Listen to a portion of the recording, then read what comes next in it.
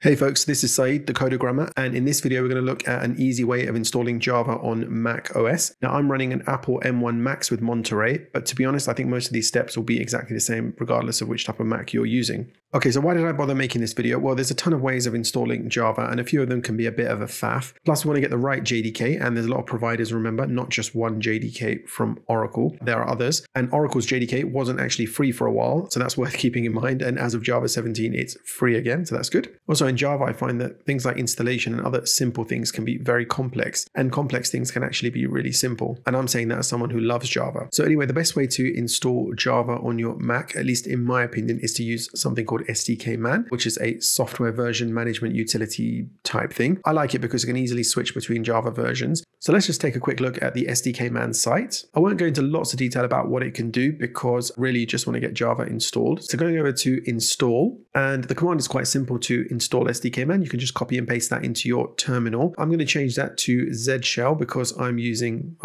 Z shell, but otherwise you can just copy that. And let me just launch iTerm.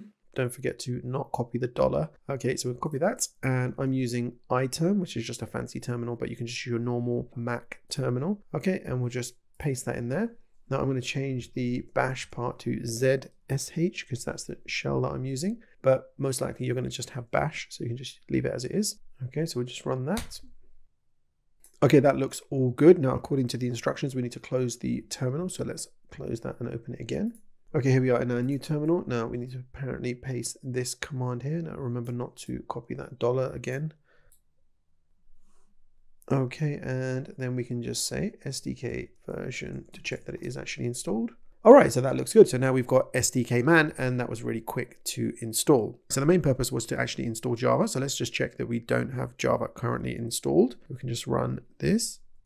All right, so we don't have Java installed. Right, so now if we want to install Java, we can simply do SDK, which is to invoke Sdk Man, and we can say list Java. And what it will do is list all the Java versions that are available that we can choose from, like a nice catalog. And it's actually got different vendors listed on the left. So you've got Corretto, which is Amazon's, you've got Java.net, which I think is all the OpenJDK stuff. You've even got Microsoft, Oracle, and Zulu. Okay, so now you can just take your pick, and it's really easy to pick and choose. For the sake of experimentation, let's install a couple of different versions. So let's first of all pick something like, say, Zulu Java 11, just to prove that we can pick between different versions. So we'll just copy that. All right, and we'll come out of this and we'll say SDK install Java, and we will paste that version. All right, so now we want to install Java 11. So let's run that.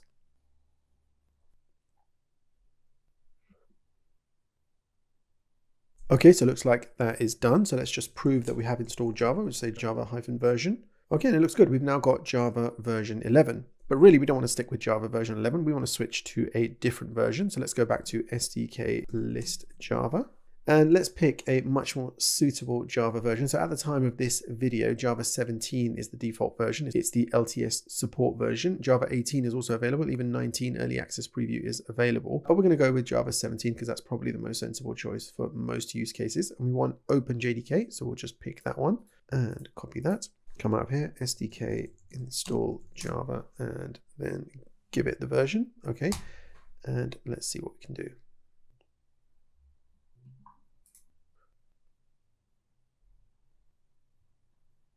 Okay, now it gives us the option to set it as a default, and yeah, let's do that. Let's set it to default. Okay, now we can say Java minus version, and we can see hopefully that Java 17 has been installed. Now say for example, you're working on a different project and you want to experiment, or you're trying to reproduce a bug and you want to switch to the different JDKs. Okay, so we'll go back to saying SDK list Java. Now you can see here it's showing you which ones are already installed on your machine, so we can easily switch between these two. So let's just copy this again. Okay, and we can say SDK use Java and then give it the version, and it will just switch to that. So if we say Java minus version, you can see that now it's using 11.0.14. And if you want to switch back, we can just change it to Java 17. Okay, And there we go. And we say Java minus version. So we've switched. So you can see using Sdk Man, it's really easy to just hop between versions, pull down new versions, whatever you want to do. Now, when you're switching versions, remember that's only applies to this terminal here. If you open and close another terminal, it will switch back to the default. So you need to use the Sdk Man default options.